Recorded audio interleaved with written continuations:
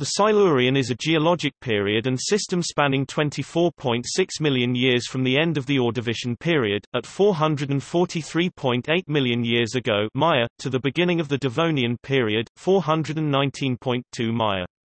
The Silurian is the shortest period of the Paleozoic era. As with other geologic periods, the rock beds that define the period's start and end are well identified, but the exact dates are uncertain by several million years. The base of the Silurian is set at a series of major Ordovician Silurian extinction events when up to 60% of marine genera were wiped out. A significant evolutionary milestone during the Silurian was the diversification of jawed fish and bony fish.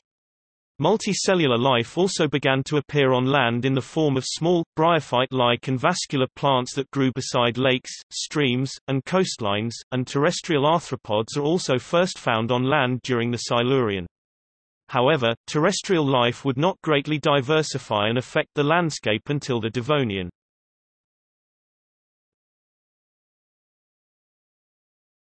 Topic: History of study. The Silurian system was first identified by British geologist Roderick Murchison, who was examining fossil-bearing sedimentary rock strata in South Wales in the early 1830s. He named the sequences for a Celtic tribe of Wales, the Silures, inspired by his friend Adam Sedgwick, who had named the period of his study the Cambrian, from the Latin name for Wales. This naming does not indicate any correlation between the occurrence of the Silurian rocks and the land inhabited by the Silures. Cf. Geologic Map of Wales, Map of pre-Roman tribes of Wales. In 1835 the two men presented a joint paper, under the title On the Silurian and Cambrian Systems, exhibiting the order in which the older sedimentary strata succeed each other in England and Wales, which was the germ of the modern geological timescale. As it was first identified, the Silurian series when traced farther afield quickly came to overlap Sedgwick's Cambrian sequence, however, provoking furious disagreements that ended the friendship. Charles Lapworth resolved the conflict by defining a new Ordovician system including the contested beds. An early alternative name for the Silurian was Gotlandian, after the strata of the Baltic island of Gotland. The French geologist Joachim Barrandet, building on Murchison's work, used the term Silurian in a more comprehensive sense than was justified by subsequent knowledge. He divided the Silurian rocks of Bohemia into 8 stages. His interpretation was questioned in 1854 by Edward Forbes, and the later stages of Barrandet, F, G and H, have since been shown to be Devonian. Despite these modifications in the original groupings of the strata, it is recognized that Barrandet established Bohemia as a classic ground for the study of the earliest fossils.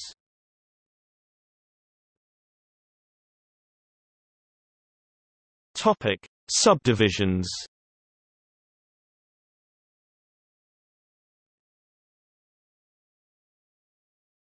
Topic: Llandovery. The Llandovery epoch lasted from 443.8 plus or minus 1.5 to 433.4 plus or minus 2.8 Maya, and is subdivided into 3 stages: the Rudanian, lasting until 440.8 million years ago; the Aaronian, lasting to 438.5 million years ago; and the Tellichian. The epoch is named for the town of Llandovery in Carmarthenshire, Wales.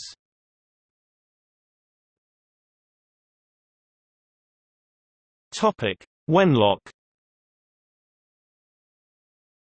The Wenlock, which lasted from 433.4 plus or minus 1.5 to 427.4 plus or minus 2.8 Maya, is subdivided into the Shanewoodian to 430.5 million years ago and Homerian ages.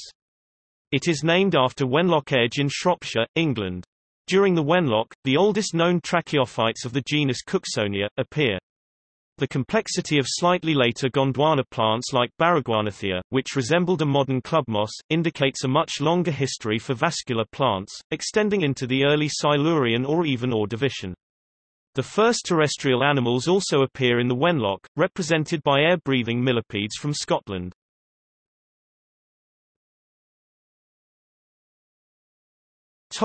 Ludlow. The Ludlow, lasting from 427.4 plus or minus 1.5 to 423 plus or minus 2.8 Maya, comprises the Gorstian stage, lasting until 425.6 million years ago, and the Ludfordian stage.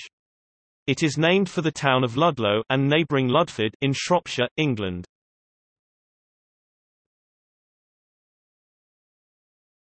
Topic: Prídolí.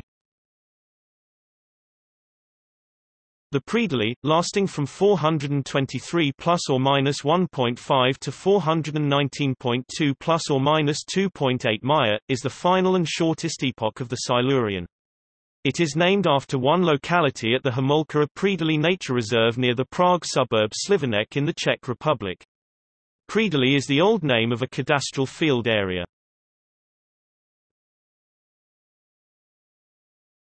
Topic: Regional stages. In North America, a different suite of regional stages is sometimes used. Cayugan, Late Silurian, Ludlow. Lock portion, Middle Silurian, Late Wenlock. Tonawandon, Middle Silurian, Early Wenlock. Ontarian, Early Silurian, Late Llandovery. Alexandrian, Earliest Silurian, Early Llandovery. In Estonia, the following suite of regional stages is used: Ohesaare stage, Late Silurian, Early Prídolí. Kaugatuma stage, Late Silurian, Late Prídolí. Kuresaare stage, Late Silurian, Late Ludlow. Pardla stage, Late Silurian, Early Ludlow. Ruotsikala stage, Middle Silurian, Late Wenlock. Yargarahu stage, Middle Silurian, Middle Wenlock. Jani stage, Middle Silurian, Early Wenlock. Adavere stage, Early Silurian, Late Llandovery. Rikula stage, Early Silurian, Middle Llandovery. Duaru stage, Earliest Silurian, Early Llandovery. Topic: Geography.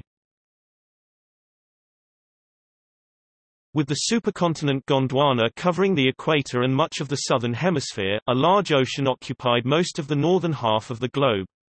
The high sea levels of the Silurian and the relatively flat land with few significant mountain belts resulted in a number of island chains, and thus a rich diversity of environmental settings. During the Silurian, Gondwana continued a slow southward drift to high southern latitudes, but there is evidence that the Silurian ice caps were less extensive than those of the late Ordovician glaciation. The southern continents remained united during this period. The melting of ice caps and glaciers contributed to a rise in sea level, recognizable from the fact that Silurian sediments overlie eroded Ordovician sediments, forming an unconformity. The continents of Avalonia, Baltica, and Laurentia drifted together near the equator, starting the formation of a second supercontinent known as Euramerica. When the Proto-Europe collided with North America, the collision folded coastal sediments that had been accumulating since the Cambrian off the east coast of North America and the west coast of Europe. This event is the Caledonian orogeny, a spate of mountain building that stretched from New York State through conjoined Europe and Greenland to Norway. At the end of the Silurian, sea levels dropped again, leaving telltale basins of evaporites extending from Michigan to West Virginia, and the new mountain ranges were rapidly eroded. The Tees River, flowing into the shallow mid-continental sea, eroded Ordovician period strata, forming deposits of Silurian strata in northern Ohio and Indiana. The vast ocean of Panthalassa covered most of the northern hemisphere. Other minor oceans include two phases of the Tethys, the Proto-Tethys and Paleo-Tethys, the Rheic Ocean, the Iapetus Ocean, a narrow seaway between Avalonia and Laurentia, and the newly formed Ural Ocean.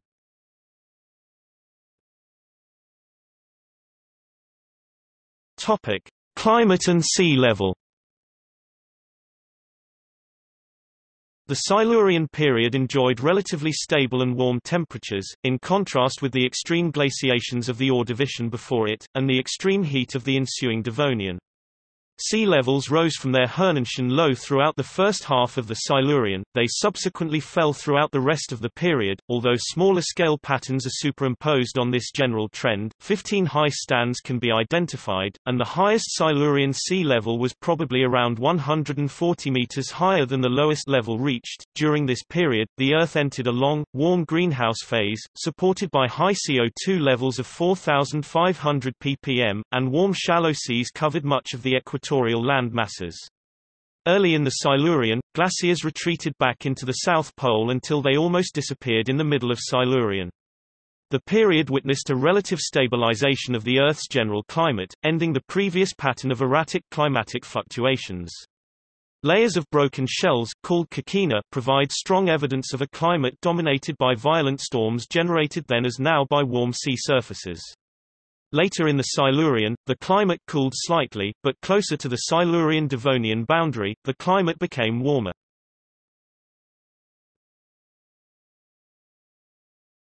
Topic: Perturbations. The climate and carbon cycle appears to be rather unsettled during the Silurian, which has a higher concentration of isotopic excursions than any other period. The Eyre-Viken event, Mulder event and Lau event each represent isotopic excursions following a minor mass extinction and associated with rapid sea level change, in addition to the larger extinction at the end of the Silurian. Each one leaves a similar signature in the geological record, both geochemically and biologically. Pelagic, free-swimming organisms were particularly hard hit, as were brachiopods, corals and trilobites, and extinctions rarely occur in a rapid series of fast bursts.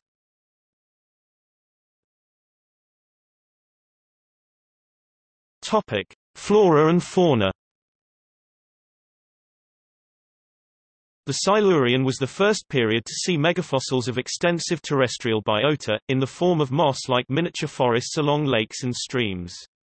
However, the land fauna did not have a major impact on the Earth until it diversified in the Devonian. The first fossil records of vascular plants, that is, land plants with tissues that carry water and food, appeared in the second half of the Silurian period. The earliest known representatives of this group are Cooksonia. Most of the sediments containing Cooksonia are marine in nature. Preferred habitats were likely along rivers and streams. Barraguanathea appears to be almost as old, dating to the early Ludlow 420 million years, and has branching stems and needle-like leaves of 10 to 20 centimeters. The plant shows a high degree of development in relation to the age of its fossil remains. Fossils of this plant have been recorded in Australia, Canada and China. Eohostimala heathana is an early, probably terrestrial, plant, known from compression fossils of early Silurian Llandovery age. The chemistry of its fossils is similar to that of fossilized vascular plants, rather than algae. The first bony fish, the osteichthes, appeared, represented by the acanthodians covered with bony scales. Fish reached considerable diversity and developed movable jaws, adapted from the supports of the front 2 or 3 gill arches. A diverse fauna of eurypterids, sea scorpions, some of them several meters in length, prowled the shallow Silurian seas of North America. Many of their fossils have been found in New York State. Leeches also made their appearance during the Silurian period. Brachiopods, bryozoa, mollusks, hederalloids, tentaculatoids, crinoids and trilobites were abundant and diverse. Endobiotic symbionts were common in the corals and stromatoporoids. Reef abundance was patchy. Sometimes fossils are frequent but at other points are virtually absent from the rock record. The earliest known animals fully adapted to terrestrial conditions appeared during the mid-Silurian, including the millipede Pneumodesmus. Some evidence also suggests the presence of predatory trigonotarbid arachnoids and myriapods in late Silurian facies. Predatory invertebrates would indicate that simple food webs were in place that included non-predatory prey animals. Extrapolating back from early Devonian biota, Andrew Jerome et al. In 1990 suggested a food web based on as yet undiscovered detritivores and grazers on microorganisms. Notes